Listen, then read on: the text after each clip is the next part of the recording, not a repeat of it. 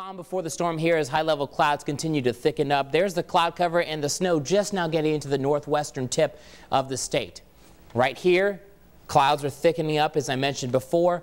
And as a result of this inbound storm system, it's going to get a little bit stronger as it moves into the mid part of the state.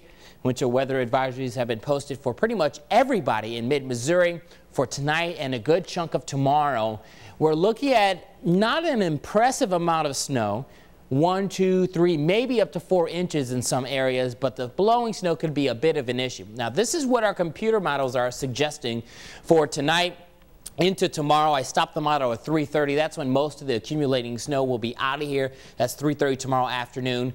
1, 2, maybe 3 inches in some locations. Some spots could pick up close to 4 inches. So there's the capital, Columbia, about 2 inches, probably an inch, maybe 2 at the lake, and 2, 3 inches, Moberly, Mexico, Fulton, Montgomery City, those areas. So don't be surprised if you can see up to 4 inches. And some areas may only get a dusting, but the snow will be blowing around tomorrow, so that'll make it a bit treacherous to be traveling on the area roads. There's our live Pyramid Pharmacy camera in the capital city. Those clouds are the first signs of our inbound storm system. It's 54, fair skies, dew point still low, winds out of the northwest, but they're light at 6, pressure at 29.59, and it continues to rise actually, despite the fact that this storm is coming in. 51 in Columbia, northwest breeze at 7, and the pressure rising there as well. 50 St. Louis, 48 Farmington, but look at the 30s we already have in Kansas City, St. Joe, Chillicothe. Northwesterly winds starting to pick up here.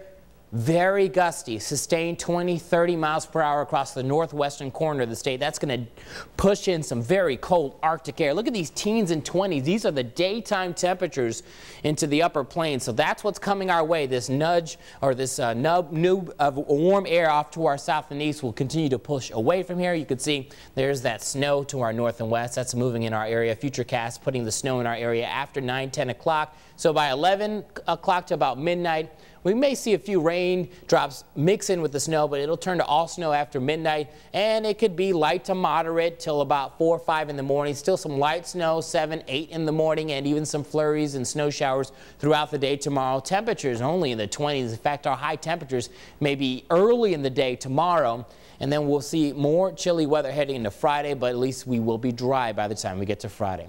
23 tonight. Most of the snow in the capital city will start falling after 10, 11 o'clock, and again, a little bit of rain may mix in. We're forecasting 1 to 2 inches for the capital. 26 tomorrow, and we may pile on another ½ an inch tomorrow, up to an inch more. So storm totals could be close to 3 inches. 22 tonight in Columbia. Same story after 9, 10 o'clock. We'll see the snow developing. 24 tomorrow. So not much temperature change, and it's going to be a blustery, gray Thursday around here. There's your 26 Thursday. Friday, 30 degrees. 40s are back for the weekend, and we will melt off the snow pretty quickly this weekend. Another storm comes in here Monday. Still some questions about what's going to happen with that. We'll probably see a mix of rain or snow with that system. Tuesday, Wednesday, things will cool off once again. So again, snow totals 1, 2, maybe up to 3 inches. Some spots 4 inches for overnight tonight. Could be enough to